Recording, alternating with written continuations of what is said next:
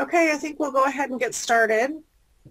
I'll do some introductions. My name is Marcia Quinn. I'm co-executive director for Parent to Parent USA. Thank you for joining us along with Jonathan Martinez from BBI. As part of our partnership with them, we're putting on a quarterly webinar series on a very hot topic, supported decision making. And if you don't know Jonathan, he's what I call the guru on this subject matter, and great the way he presents his webinars in such a conversational way, and it'll be easy to relate to. This will be recorded. There will be an evaluation following it. We have scheduled 1.5 hours. We will likely get done with it earlier than that. If you do have any questions, go to the bottom, and rather than in the chat box, place your questions under Q&A. If we have the opportunity, I will stop and interrupt Jonathan and ask questions, or we'll get to them at the end of the conversation. The topic, healthcare and life planning, I reflected upon myself, and for me, Jonathan, this is really timely. I have a 22-year-old and a 19-year-old, both on the autism spectrum, so we're doing a lot of transition to adulthood with a lot of their medical information and healthcare. And we're also doing a lot of some tough conversations about what we're going to do, especially with one of my sons, about housing and life, long-term life changes and housing options. So this is really pertinent to me, and I hope people in the network are here. So welcome. If I won't be able to see your face, but welcome Parent to Parent staff, parents, supporters, and fans. So thanks so much. I'm going to go ahead and turn my camera off and turn it over to Jonathan. Thanks so much, Marcia, and welcome everybody. And really, thank you all for joining us. This is the third of our series, and Marcia's correct. This, like the last webinar, is about practicalities. You learned in the first webinar the why of supported decision-making, why it can help, and why you should consider it, and ways it can improve people's lives in theory. What the last two, and especially this one, is about are ways to go from theory to practice, to use the things we've learned so far to improve the life experiences of people with disabilities in these two areas, healthcare and what I call life planning, things like finances and others, so that we can maximize people's opportunities and maximize their quality of life. So let's begin with an article of faith, and it goes like this. People with disabilities have the same rights as everyone else. It's such an interesting thing to say because it's so obvious, but on your screen is a quote from the Americans with Disabilities Act. That was the first time that was said in American history. Now note that the Americans with Disabilities Act was passed in 1990. So 214 years after the Declaration of Independence said we're all created equal with life, liberty, and the pursuit of happiness rights. It wasn't until 1990 that Congress said that people with disabilities have the same rights. And how do we get to exercise those rights? What makes our quality of life quality? And it's self-determination. Like we've talked about before, self-determination is just a fancy way of saying control over your life, making choices. People who are self-determined do things instead of having things done to them. They make choices instead of having other people make choices for them. And what we know from about 40 years of studies, and study after study after study has found this, that when people with disabilities have more self-determination, when they make more choices, when they have more control over their lives are measurably better. We have found repeatedly that people with disabilities with more self-determination are more likely to be independent, to be healthier, to be employed, to live where they want to live, to have the kind of lives they want. So we can get to self-determination by using supported decision-making. Definition of supported decision-making on your screen. And if you've ever heard me speak, you know I don't like this definition even though I wrote it. What I want you to think about when we think about supported decision-making is this. When we use supported decision-making, we get help doing the things we need to do to make the decisions we need to make in our lives. In other words, it's exactly what everyone does all the time. Supported decision-making is nothing more or less than doing what people without disabilities do every day. If you're a person without disabilities, think about the ways you've used supported decision-making. Think about the people in your life who you go to for advice. Think about the times you've sought out someone who you thought knew something that you didn't so you could learn how to do it. Think about the times you've asked doctors to explain things in plain language. Whenever you do that, whenever you're getting help to understand what you need to understand and do what you need to do, you're using supported decision-making. The difference is for people without disabilities, using that is natural and it's considered to be a good thing. Think about all our cliches. Make an informed choice. Don't make a snap judgment. Don't go off half-cocked. They all mean the same thing. Get a second opinion. Get help. Use supported decision-making. The difference for people with disabilities is that historically speaking, when they've said, I don't understand or help, society's looked at them as weak or less. And that has led to things like guardianship. It has led to things like segregation because people with disabilities are seen as not looking for the help we all need, but needing help even to exist. And I think that's dangerous. So a way that we can empower people with disabilities to use the exact same help that we all use is to make that commitment, is to use supported decision-making and see that supported decision-making for people with disabilities is just like it is for people without disabilities. We just have to commit to trying it. Now, for people with disabilities, it may be more intense. It may not. It may require different types of help. It may not. It may require longer-term help. It may not. But if it does, that's okay too. Because if it works, if supported decision-making is effective and empowers people to make their own decisions, then very good things can happen. That's what the research shows. We've got research now showing that when people use supported decision-making to make their own decisions, their self-determination increases.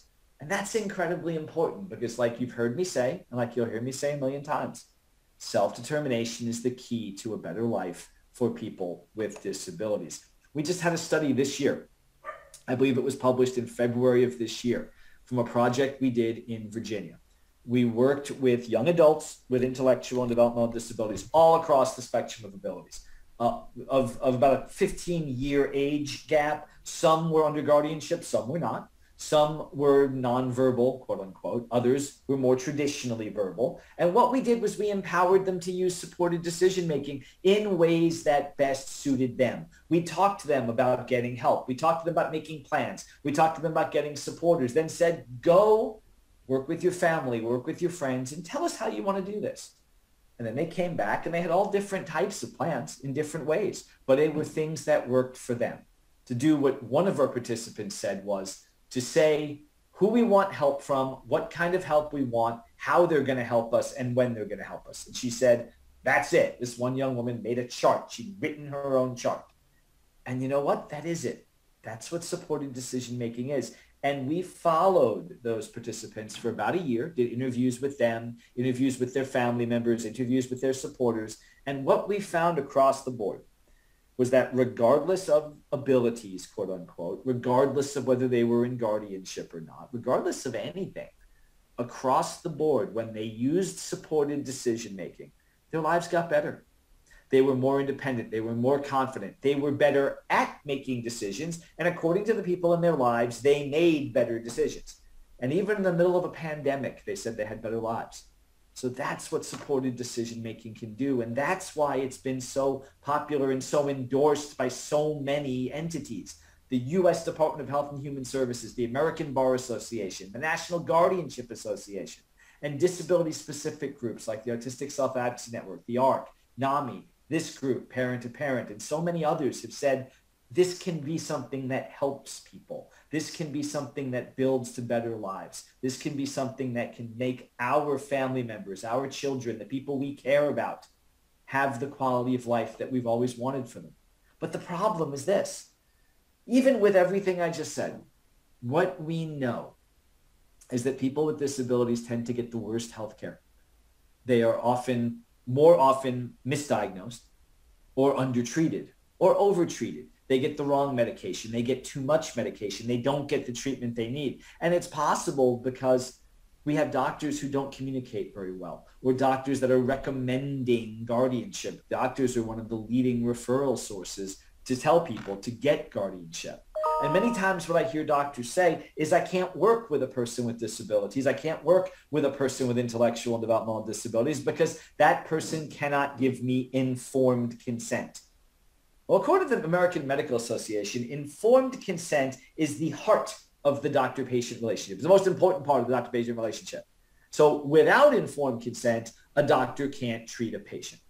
So many times I've heard doctors say that means we can't work with people with intellectual and developmental disabilities because just because of the disability, we know they can't give informed consent. So I always challenge doctors and I say, think about what informed consent really means. There's 3 parts, again, according to the American Medical Association. To give informed consent, the patient has to talk to the doctor, has to find some way to help the doctor understand what's going on. What are my symptoms? The doctor then gives information to the patient that the patient has to understand about what the recommendation is, what medication you should take, what course of treatment you should take, what you should do. The person has to understand that. Then the person chooses what to do, whether to take that medication, whether to do that surgery, whether to do what the doctor says and tells the doctor. That's informed consent. Communication at every level. Patient to doctor, doctor to patient, patient back to doctor, with understanding at each of those levels. Well, that means that each of those levels is an opportunity for supported decision-making. Even as simple as, explain that to me in plain language. I shouldn't use plain English. I should use plain language. You need to check that from now on. Because that means you're getting what you need to understand. I say that to the doctor, please don't talk jargon. Tell me really what I need to know. Because if doctors say you can't understand, you lack capacity, you can't consent, what I always say to doctors is, what's consent? What's capacity? At what level do you have to have understanding? Because our ability to make decisions isn't a yes or no question. It actually depends on the support we have. Here's a great example for that. Unless you are a doctor or you are a medical professional, you don't have the capacity to take care of your health. What do I mean by that? This. Unless you can diagnose yourself and prescribe medication, you can't take care of your health.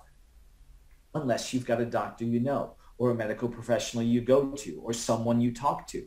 It's going to the doctor and getting the doctor's help to understand your health care so that you can decide what to do that empowers you to take care of your health care. So your capacity to consent to surgery is not the same as your capacity to perform the surgery. You just need to have an understanding of what you need so you can agree to it or not. And that's why every level of this informed consent process is a chance for supported decision-making. It's a chance for doctors and patients to work together so that doctors can have improved communication and methods that can be flexible, that can work in real time, and that can have the role of family and friends and supporters for the person. That's supported decision-making. Like the Administration for Community Living in the U.S. Department of Health and Human Services says, there's different ways for every person. There's different ways to do this. Remember, there's no one way to use supported decision-making. You empower the person to get the person to understand best. So again, in that informed consent process, there may be different ways to facilitate that understanding at each approach. Think of it this way. If we use supported decision-making at that first level, people who might not be able to understand what their doctors said can now have a supporter help them understand, help them make that decision, not make it for them, but help them understand what they need to understand so they can make that decision. So a person who might otherwise not be able to provide informed consent can. Put another way, a person who might not be able to make decisions on his or her own and maybe need a guardian, with support can make that decision and be more independent, be more self-determined, and manage their health care.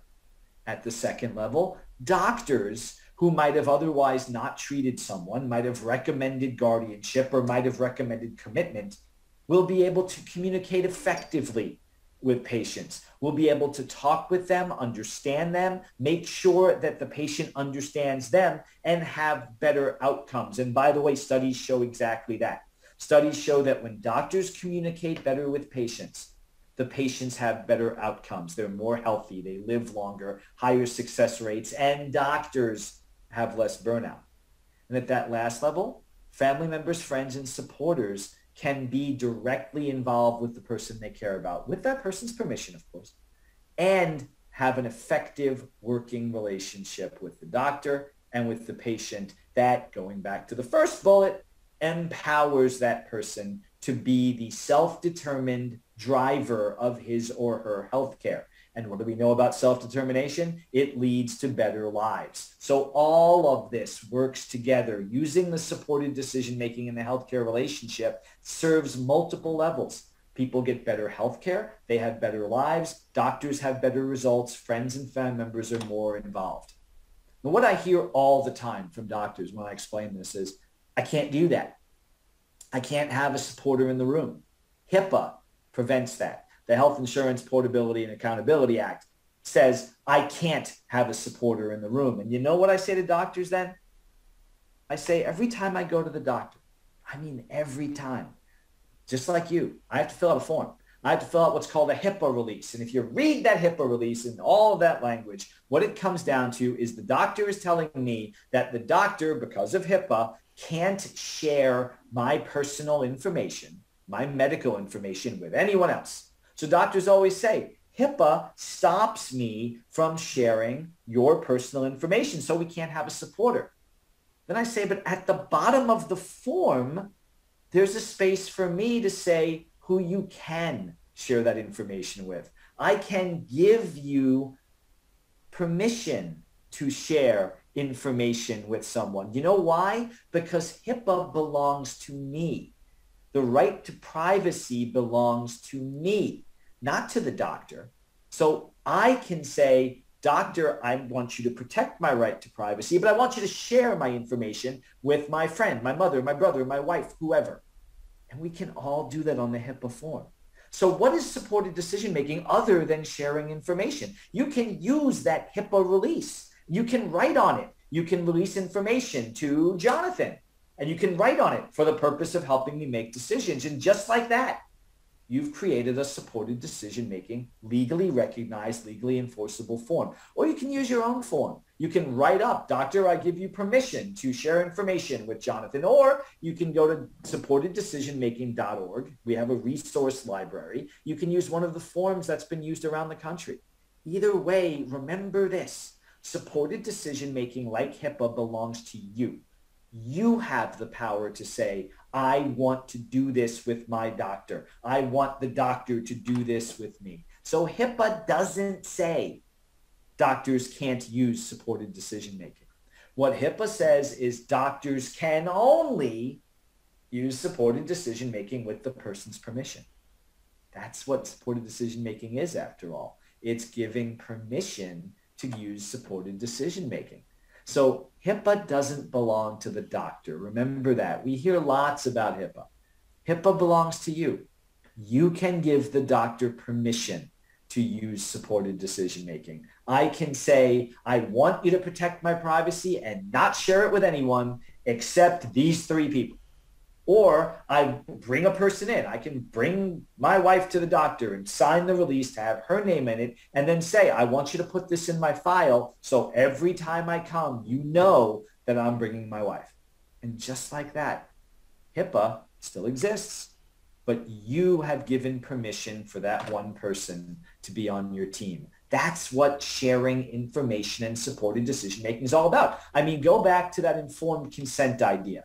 Information from the patient to the doctor, information from doctor to patient, doctor communicates, person understands, person makes a decision. Think about all of the levels of that in supported decision-making. I share information with my doctor about my symptoms. If I have a person with me, if I have difficulty communicating, that person can help the doctor understand what I'm saying. what my symptoms are, can help me, if I'm having trouble communicating my symptoms, be able to communicate them, can cue me, can support me. The doctor then can understand me better. And when the doctor shares information back with me, my supporter can help me understand it by walking me through it, by breaking it down slowly, by doing whatever I need to understand it better. The supporter can then help me make the decision, maybe go through the pros and cons of it, maybe think about whether I should do it, whether I shouldn't do it. And once I make that decision, my supporter can help me communicate it. In other words, at every step of the process, there is the opportunity for support. Marsha, did you have a question? Yeah, Sherry in the chat box said, what if your doctor's office is not aware of this procedure? You know what? To me, one, you can educate the doctor by providing some resources like we have now. But number two, whether the doctor knows it's called supported decision-making or not is irrelevant. You simply have the right to share information with anyone you want. And you can do that with the HIPAA form. My thing, I would always try to talk to the doctor in advance. If we're going to have a written form giving permission, I would give it in advance. But even so, if I have to go to the doctor like urgent care because my kid's sick or something, I would bring and I'd fill out the HIPAA form properly. And I would say, if my child is an adult, have my child sign it and give permission for me to be there with him or whoever my child wants to bring. So to me, it's always a good thing to educate the doctor in advance. But if there's no time in advance, just use the HIPAA form as the right to work right through that. And if they don't allow that, that's going to be a problem for that doctor. So I would suggest you find someone like me or someone to educate the doctor a little more forcefully. Okay. So what we do, like I said, is we can add language. This goes right to that question. We can write it up. And everyone here has access to this PowerPoint. Feel free to share my language, steal my language, to use my language. I authorize you to share my information with Jonathan to help me understand and make decisions. I also authorize Jonathan to attend my medical appointments to help me understand and make medical decisions. That is called a waiver, or it's called an authorization, and doctors use those all the time.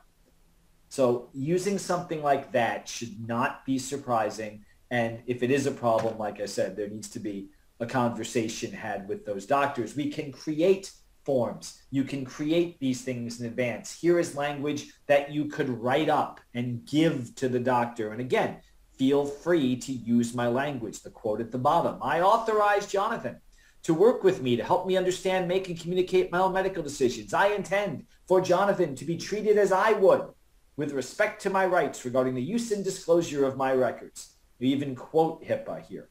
And just like that, you're giving that doctor notice that HIPAA belongs to you and that you want the doctor to share with that person. Because again, what is supported decision-making other than sharing information? There's other ways to do it. We can do powers of attorney, and I'm a big fan of powers of attorney because people know what they are. Powers of attorney are now part of our culture. About 15 years ago, they weren't. There was a big push for powers of attorney, but now they're more understandable. We can write a power of attorney that includes supported decision-making. I mean, what does a power of attorney do? Power of attorney says, God forbid something happens to me. I want someone else to make decisions for me. I want you, because I trust you, to make decisions for me. Well, we can put supported decision-making in a power of attorney. We can say, God forbid something happens to me. I want you to make decisions, but here's how you're going to make them. Look at the bold language. I'm giving you, my agent, the power to make certain decisions on my behalf, but you agree to give primary consideration to what I want when you make those decisions, or you have to talk to me, or here are some decisions you can never make. I never consent to electric shock therapy. I never consent to Haldol or certain medication, or I always want, extreme life-saving measures taken, or I never want those taken. You can make those decisions in advance as part of a power of attorney. You can specify how your power of attorney makes those decisions. We can do that in what's called an advance directive as well, which is generally a power of attorney for healthcare. And again, look at the language we use. We can say in this Here are decisions I want you to make, and here's how I want you to make them. But if I have not previously told you that, if it's not in the agreement, then in making any decisions, you have to talk to me first. And the decision you make, you have to give primary considerations to what I want. And if I can't discuss this with you because I'm that incapacitated, the decision you make should be one that I would make, not that what you think is best. You have to think about what you know about me and say, this is what Jonathan would do. And just like that, even though we're giving someone else the power to make certain decisions, like medical decisions, we are empowering the person to be maximally in control of his or her healthcare, which, as we know, increases self-determination, which is better for quality of life. So think about other ways we can use language, other ways we can put in an advance directive. What if we want to say, God forbid something happens to me, I want you to make decisions for me. But in the meantime, I want you to help me. We can create an advance directive that includes very specific supported decision-making. Here's one right here. I'm giving you the power to work with me. God forbid something happens to me. I want you to make decisions for me.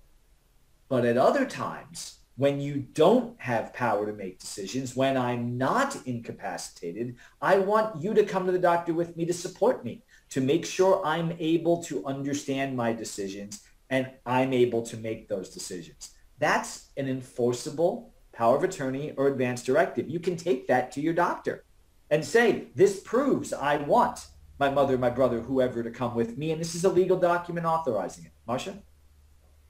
Yeah, a couple in the chat box here, the Q&A. Sherry had a mention of not seeing the lines on a HIPAA form in past, and I'd recommend what Jonathan said, going to www.supporteddecisionmaking.org, where there are forms that you could basically customize yourself if you're not seeing on a HIPAA form at the office, if I'm not correct, Jonathan. Is that what you would recommend? You could, but I've never seen a HIPAA form that doesn't have at the bottom a specific area where you authorize the doctor to release information to a specific person. Okay. Usually, often I get asked that also. I mean, I have, my children are 11. And when I go to the doctor, we go to urgent care or whatever, they always ask me, who should I release these records to besides you? It's like, is it your pediatrician? Is it whoever? And the HIPAA form we always sign, it's usually near the end where it says, I authorize release to these persons. So I can authorize release when I go to the doctor to my wife or whoever I want. But that's a place for us to authorize release to our supporter. It's specifically authorizing that. I think you'll find it at the bottom of most HIPAA forms. And I know it's buried underneath all the jargon. And then Stephanie just had a comment. Thank you so much. My son, who's almost 21, she did this successfully by accident, and she didn't realize that she was actually using supported decision-making. So I think that's the best comment I've heard all day. And this is my third webinar of the day. So I think that's awesome, but it's not an accident. It's not an accident at all, because who calls it supported decision-making? We just call it life. You empowered your child. You did the right thing. The fact that it also has a name, I hope someday it doesn't have a name. I hope we're not talking about supported decision-making 10 years from now. We're just talking about making decisions, because we all make decisions this way. So thank you very much for that, Stephanie. Now, next, think about other areas in healthcare where we can use supported decision-making. If you're working with any kind of Medicaid supports and services, a Medicaid waiver, Medicaid, or things like Centers for Independent Living or Aging and Disability Resource Centers, places that get federal funding, they're going to be required to use person-centered planning. What I've pulled from you on screen comes directly from the person-centered planning material that the federal government puts out. So when you do a person-centered plan for Medicare, for Medicaid, for a waiver, that's supposed to be a plan that addresses your supports and your services in a way that reflects what you want, your preferences and your goals. And it's supposed to cover all kinds of things in life, like your community participation, your healthcare, employment, income, wellness, education, savings. So a person-centered plan is incredibly broad. It's a life plan. But the key to a person-centered plan, what we always see, and the guidance given is that providers are supposed to take the time and work with the person to find out what's important to the person and for the person. What kind of strengths the person has, what kind of interests the person has, what the person likes to do and doesn't, the kind of life the person wants to have, the activities the person wants to be a part of, the people the person wants in his or her life, and that person's goals or objectives. And the counselor is supposed to give the person information back and forth so that I understand my choices. I understand what my options are for employment. My options are for healthcare. My options are for activities. And because my counselor has taken the time to get to know me, I can now work with my counselor to make the decisions about what kind of supports and services I want. Doesn't that sound just like supported decision making? What you're going to see, what you saw in prior webinars in ways like IEPs in special education are just a form of supported decision-making, or individualized plans for employment in vocational rehabilitation are just a type of supported decision-making. The same is true for what we just saw. Informed consent is just like supported decision-making. Person-centered planning is just like supported decision-making. So using these and using supported decision-making, we can ensure that people get individually based and focused supports and services in a way that empowers the person to make decisions to the maximum of their ability. Which means not only are we finding supports and services, we're building abilities. We're building self-determination. And I say again and again and again, when people have more self-determination, they have better lives. So we're moving forward, and there's very specific things that you can do in Medicaid. If you have a child and that child receives Medicaid, and I'm being 21 years age or under, so up to age 21, children who get Medicaid, whether it's through regular Medicaid or a waiver or any kind of Medicaid program, if you're a parent of a child getting that, then these are the 5 most important letters you're ever going to hear. EPSDT, and no one ever is told enough about them. So I want to spend some time on this particular Medicaid program. So EPSDT stands for Early and Periodic Screening, Diagnosis, and Treatment.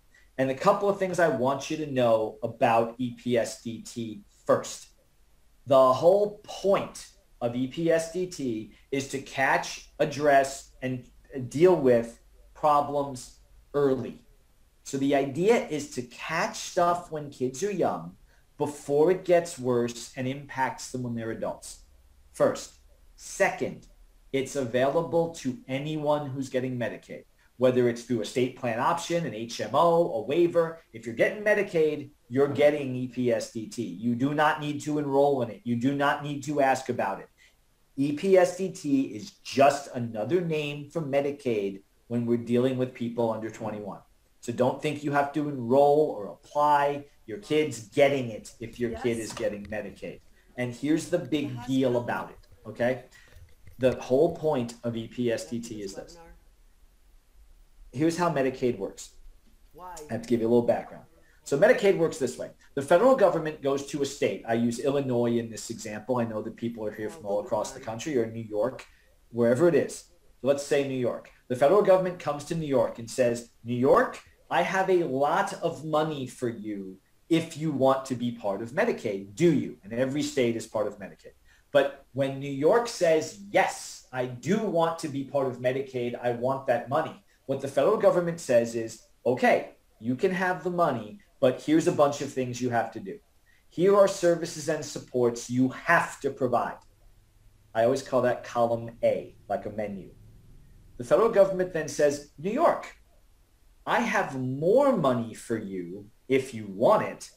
And if you take it, there are things here you have to do. You don't have to take this money. You can keep doing Medicaid and doing all the column A stuff. I'm offering you extra money to do these other column B stuff. You don't have to take it. Some states take the column B, some don't. If you're getting Medicaid, column A you have to do. Column A you may do if you want. Got it? That's how Medicaid works. States have to provide column A and can, if they want to, provide column B. Example is in my home state of Virginia, dental care is a column B thing. States don't have to provide it. They can take money and provide it, but they don't have to. For years and years and years, Virginia did not do dental care. They only just started. So when I was doing a lot of work in Virginia, the only dental care covered by Medicaid was teeth pulling. So there were people with disabilities with no teeth. There were group homes and institutions when they were still very full in Virginia, full of people with no teeth. It was the only thing Medicaid covered. So dental care was a column B issue that Virginia said we're not doing. They had to do A. Here's how EPSDT works. If you're a kid, if you're under 21, getting Medicaid, then anything your state could cover, they have to cover, whether or not they do. So for kids 21 and under getting Medicaid, they are entitled to everything in column A and everything in column B. If a state could do it, they have to do it for a young adult. And that is hugely important because there are things that are being done around the country that are fascinating that some states don't cover. Well, for kids, they have to. I had a number of Medicaid trials where I went in carrying other states' Medicaid handbooks to show this is being done in West Virginia. This is being done in Texas. This is being done in Illinois. You got to do it. It's EPSDT. So that's the magic of EPSDT. Anything that could be covered must be covered. So now think as broadly as you can about all the supports and services you wish your child had. As we've been discussing supported decision-making, if your child has a disability that impacts his or her ability to make decisions, then EPSDT would cover supports and services to help that. EPSDT would do that because any kind of thing that can be covered and called medical care, any therapy, any treatment, any course of conduct that we can call medical is going to be covered by EPSDT. In fact, anything that will correct a problem, that will help a problem, or keep a problem from getting worse is going to be covered under EPSDT. That's the magic of it. So if you're getting Medicaid, you can use it for amazing things. In fact, you can use it in school. Because if you have a student in school receiving special education, and that student's getting Medicaid, and the school then fills out the paperwork to be a Medicaid provider, then anything medical in the IEP is covered. EPSDT can be magic in that way. I mean, think about if you're a parent and you've got a child in special education, you've heard a million times or you've heard the horror stories where you know that your child has an issue that needs therapy or needs treatment or needs technology, needs wraparound services, needs more than what's being offered. And the school says, yeah, we don't really see that problem here. That must be a home problem. Or no, we think the 2 hours of occupational therapy is enough. That's really the school's way of saying we don't want to pay for it. Under EPSDT, if the school becomes a Medicaid provider, then EPSDT pays for it. Anything that's medical that goes in the IEP, and we can make anything seem medical, any therapy, any treatment, any technology is going to be paid for by Medicaid. So EPSDT can absolutely move you forward. But supported decision-making is not just about healthcare. It's also about life. It's about moving forward in life. In fact, anything that requires decision-making has an opportunity to use supported decision-making. Consider money. Financial planning and money is the number 2 reason I hear for guardianship. Number 1 reason I always hear is safety. Number 2 reason I always hear is my kid needs a guardian because they can't handle money.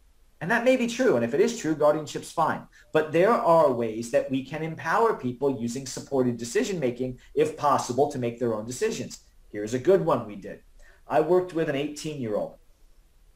His mom had seen me speak and was convinced she was going to need to get a guardianship.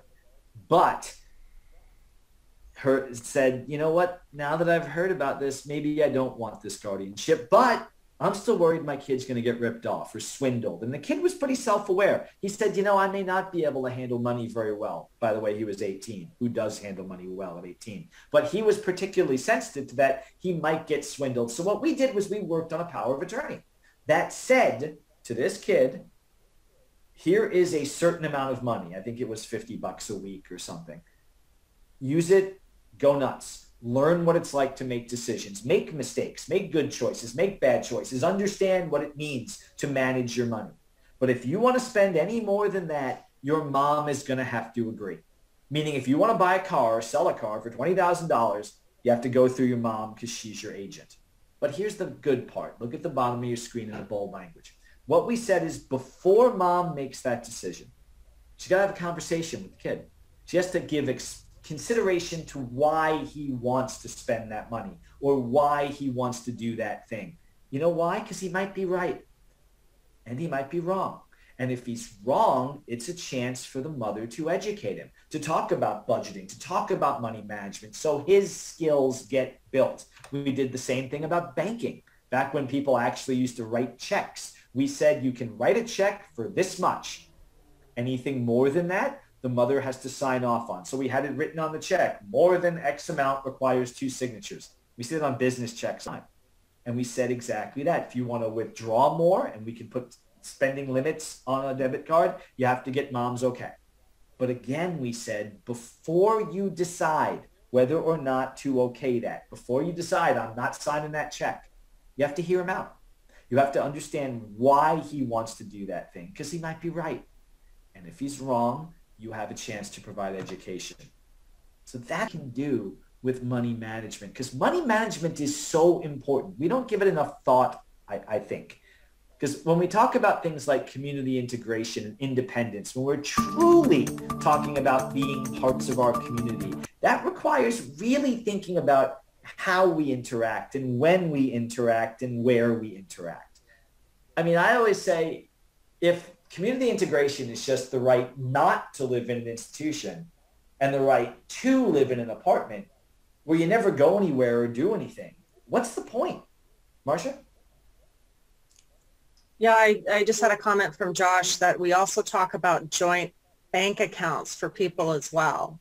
Sure. And we're about to talk about that a little bit more in the context of another specific type of account. But yes, it's an opportunity to help manage money and help guide while maximizing independence. Can I go back one step, Jonathan? Sure. I want to answer these questions more live than going back at the end. When we were talking about the HIPAA and the release of information and empowering our children or adults in the waiting room or in the doctor's office, Susan said she has more problems with insurance companies not talking to her about her 20-year-old son. She had him initially sign a HIPAA form, and they talked to me. They always seem to lose it in his file. And sometimes she just puts on the speaker on call and has her son say yes during a telehealth visit, that she can talk to them. And that sounds frustrating. It is frustrating. It's a good strategy. I often recommend that people, now that we can scan anything on our phones, is do a PDF scan on your phone of any kind of important information. So if the insurance company has lost the form yet again, I'm able to say, okay, what's your email or what's your text, and I'll get it to you right now. That's not something you should have to do, but it's very clear that sometimes we've got to go that extra step because we can't always presume that people are doing the best job. And then there was one more from Andrea Richardson. What's the best way to advise parents who are on the fence about their child's guardianship? This is not a question dodge. I have to say this immediately. I'm not dodging this question. But what I always say is this: I never tell parents what to say or what to do because I don't know their situation. I don't know their child, and I'm not going to diagnose or tell someone what to do. I don't think that's fair. I am perfectly happy to get to know you and talk with you and give you advice. But here's my basic advice is don't rush. Guardianship is always an option. It's never going anywhere. There's always going to be the opportunity to get guardianship. But given what we know about self-determination, given what we know about the benefits of it, given what we know about the rights and how important they are, and given what we know about the science, that we know we've got all this science that says having self-determination makes for a better life and losing it makes for a worse life, then don't rush into guardianship. Think about what you might be able to do to empower and try it. Or consider things like powers of attorney or advanced directives that allow you to have some legal power, but also maximize the child's decision making. And finally, if guardianship is right, and sometimes it's absolutely the right thing to do, limit it just to the areas where it's truly needed. Judges like to give full guardianship. It's kind of their default because it's easier to check all the boxes than to figure out which box to check. Don't do that. I mean, unless the child truly can't make any decisions.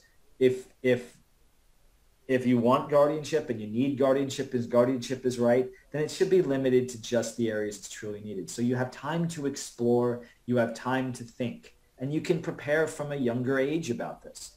So I always talk about schools, using supported decision making as early as pre-K. It's a skill. It's an independent living skill. I talked about that in our last webinar. So again, my basic advice, don't rush. Think about the kind of life you want for your child and see if there is a way to do that without taking the child's rights away. And beyond that, I'm happy to talk to you and learn more from you so I can give better advice than just the really basic stuff. Okay, so moving forward, again, think about what brings us into our communities. Like I said, being part of a community is doing things. It's not just staying in your house all day. So it's not where I live, it's how I live. And that's a huge deal.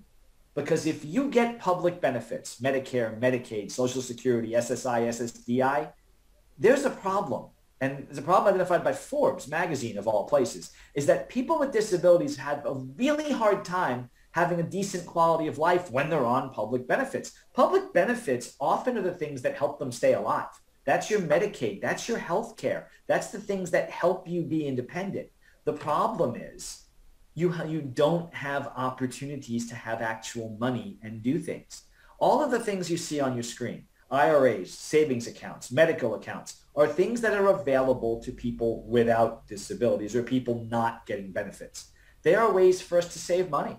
There are ways for us to have things for our future. But if you're getting public benefits, you can't have those things because the law says to get public benefits, Medicare, Medicaid, SSI, SSDI, you can't have more than $2,000 to your name. And I mean $2,000 of assets, not just cash. With very few exceptions, you're not allowed to have more than $2,000 of worth. And if you have more than that, you start losing or could lose entirely those benefits. So we call that a fiscal cliff, that means test, where I can't have more than $2,000. Think about what that does to people. It tells people you can't work. And that is one of the biggest things I hear. My child can't work. He'll lose his benefits. I can't help my kid with rent or any kind of support. My kid will lose his benefits. We can't do these things. They'll lose their benefits. So we have to spend down assets, basically have to be broke or you'll lose benefits. So the irony is the things that keep you alive, your benefits, are the things that keep you from having a life. Not anymore. I want to talk to you about a savings account that if you don't know about, you should. It's called an ABLE account. It stands for Achieving a Better Life Experience. That is the law that passed it. ABLE, the whole point of ABLE is to help people with disabilities have money so they can have a life. Okay, if you've ever heard of a 529 account for education, a 529 account where you can put money away, it grows tax-free, and then if it's taken out for education purposes, it's tax-free. Well, think about an ABLE account as a 529 for life. It actually is called a 529 account. That's the section of the tax code. But the ABLE account lets you put up to $15,000 a year into an account. And that money does not count against your benefits. So it doesn't count against that $2,000 you're allowed to have. So you can put $15,000 into an account every year, and that money grows tax-free. And you can take it out at any point to spend on things you want to spend it on to have the best quality of life. And the good news is it can grow tax-free, and as long as you have less than $102,000 in that account, it has no impact on your benefits. If you have $101,999, you still get your SSI and you still get your Medicaid. If you have $102,001, your SSI, SSDI will likely either be suspended or cut, but you will still get your Medicaid. You can learn more about ABLE programs. Every state has one. You're not required to use your state's program. You can look around and see if another state has a better program. There's a great website for this called ABLE NRC, the ABLE National Resource Center. So ablenrc.org. And to have an ABLE account, what you need to do to qualify is either be receiving SSI or SSDI, or you would get it if you applied. You just haven't applied yet. So a doctor could certify that this person would get SSDI if he or she was eligible for it. It's a way to kind of hedge your bets. The example of that is my niece is on the autism spectrum. My brother has set up an ABLE account for her, but has not applied for SSDI. The hope is that she can work and be independent and do the things she needs to do. But if she has to go on disability, the ABLE account is there. Okay, so that's how that works. Be eligible, or you would have been eligible if you applied. And it's pretty simple to apply. You can say with a certification from a doctor that if you're not getting SSDI, the doctor would say you would have gotten it. You can get lots more information about this again, ablenrc.org. And on your screen right now are lots of tiny words. The reason those words are tiny is because these are all of the things you can use an ABLE account for. And the answer is you can use it for anything. The point is to give people an experience like everyone else. So anything for education, housing, employment, health, transportation, anything for life necessities, clothing, recreation, trips, things like that. I can't frankly think of anything you can't use an ABLE account for. So what ABLE does is it can give you a pathway. Okay, this doesn't work for everyone, but I've seen it work. So consider this. Like I said, because of the fiscal cliff, people have been terrified to work for fear of losing their benefits. So someone learns about an ABLE account and gets a job that she wouldn't have gotten had she not known about ABLE because she was afraid of her benefits. She makes some money. She puts it in her ABLE account. She later takes some money out of that ABLE account to pay for education or job training, which helps her get a better job, which helps her make more money, which she can put in the ABLE account, some of which she could take out to pay for things like transportation or training or more education, which could lead to a better job. And they can follow that path to the point where maybe they don't need benefits anymore. I know of one young woman who started making minimum wage as a temporary worker in a hospital and followed this path and got enough promotions and enough full-time jobs that she's now a full-time employee with benefits.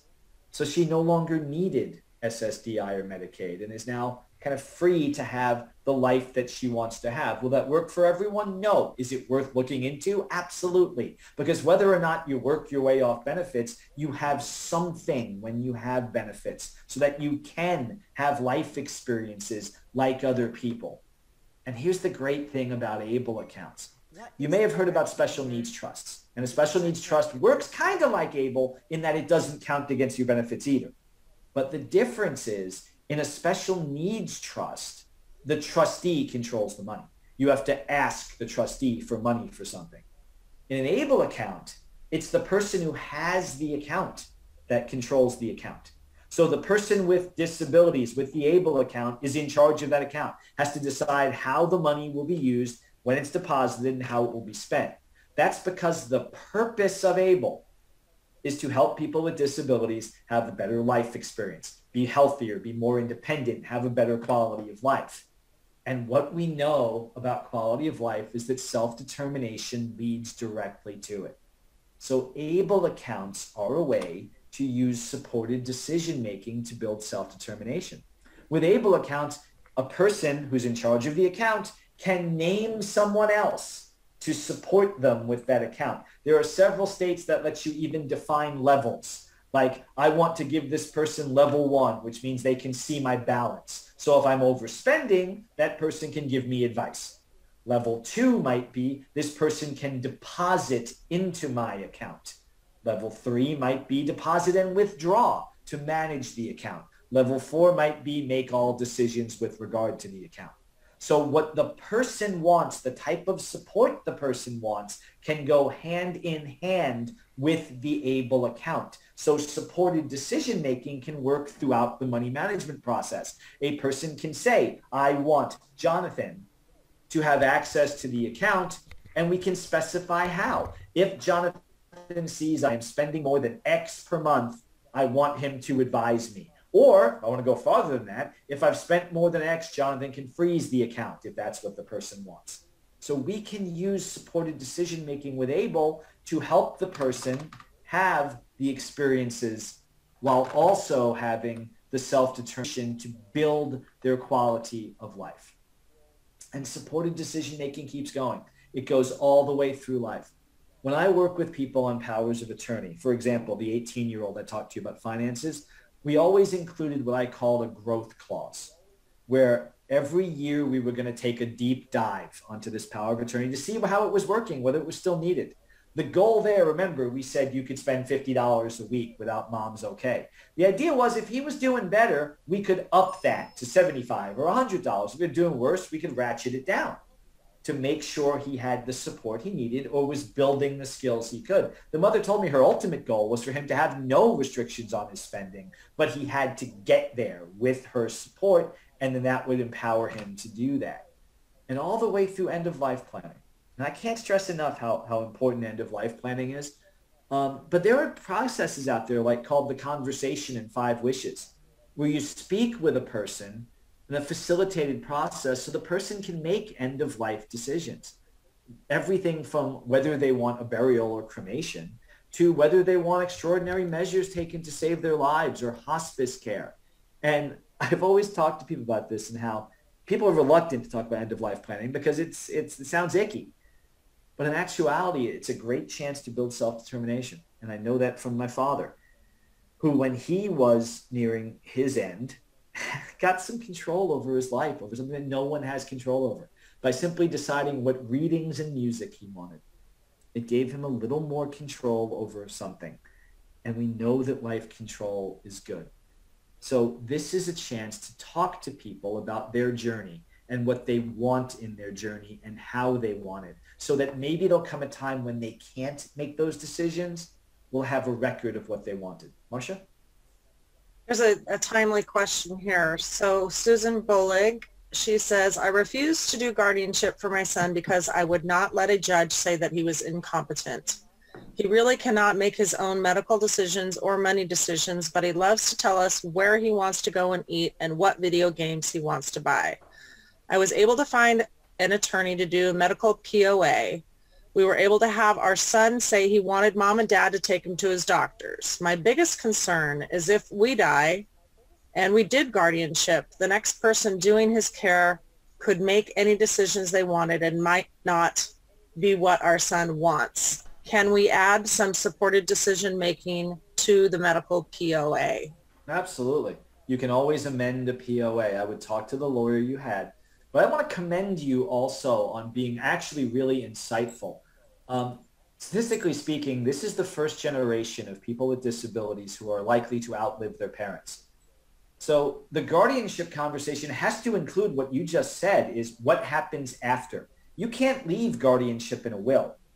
You know, the judge is the ultimate guardian, and the judge will appoint a new guardian. And it might be someone who doesn't do things the way that you do. It might be someone who doesn't believe in the things that you believe in. So people always ask, what's the difference between a power of attorney and guardianship? They both give someone else the power to make decisions. The difference is in a power of attorney, we can say how those decisions will be made and what I want to do in the future. So for example, with a power of attorney, not only can you add that supported decision-making language, you can add backup supporters. You can say, I've written a power of attorney with as many as 4 to say, if this person isn't available or is gone, this person becomes the power of attorney. Or I want this person for this kind of decisions, that person for other kinds of decisions. You can build in tiers of support so that you always have someone who could be there. That's the kind of conversation I think you have to have early and build through. But I think that's a great idea. And it gives you the option, the kind of peace of mind to know that a stranger will be far less likely to be making decisions about your child. So wrapping up, the question I always get is, how can I be sure this is going to be safe? You know, Jonathan, I love the supported decision-making idea, but can you guarantee me that the person is not going to get exploited or taken advantage of? And the answer is no, I can't. In fact, I'll guarantee you that right now, someone is being taken advantage of by someone they trust, whether that person has a disability or not. We all get led astray. So no, there is no way I can guarantee that a supporter won't do that. On the other hand, I can tell you that I know of no study that has ever found that people in guardianship are safer or better off than people not in guardianship. In fact, the National Core Indicator study found that people not in guardianship are having better qualities of life than people with similar abilities and limitations who are in guardianship. Also, there are some horrific stories of guardianship abuse. So that's not to say guardianship is bad or guardians are bad. It's to say that some people are bad. And if there is the possibility for abuse or neglect in guardianship or in supported decision-making or in anything, then what I'm going to say is the one we should at least try, and this goes back to a question I had before, the one we should at least try is the one that is associated or correlated with self-determination. Because we know that self-determination is correlated with better quality of life and better safety. So I'm going to try to build self-determination first. And if it doesn't work, guardianship's always there. But if I can help my kid to be more self-determined, which is going to lead to a better quality of life, according to all the science, that's probably the one we should at least try. And that is really the advice I've always given to parents. Again, I don't know your kid, but if you think it could be done, why not try and see what happens? It doesn't mean we turn away from abuse or neglect. There are signs that we should be paying attention to. In some states, everyone is a mandated reporter. So if we see abuse, neglect, if we see exploitation, if we suspect it, we should absolutely report it. But there's places we can report that whether or not a person is in guardianship.